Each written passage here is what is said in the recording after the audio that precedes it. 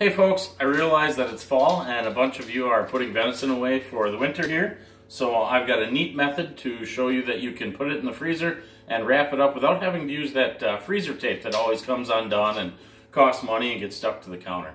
So first, to prevent some freezer burn, I'm going to use saran wrap as my first layer on one of these hindquarter roasts. I'm going to start in a corner and roll towards the opposite corner. Pinching it tight, rolling towards that corner. As I get about 3/4 to 7/8 of the way done, I'm going to fold the ends in and over. And then I'll take this last tip and pull it as tight as I can. For the saran wrap or plastic wrap, that keeps that freezer air off of it. And next I'll take my freezer paper and do the same thing, starting in one corner and aiming for the opposite corner, keeping it as tight as I can as I roll it.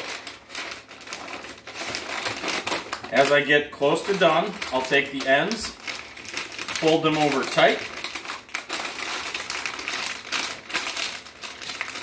and then take the tip and fold it into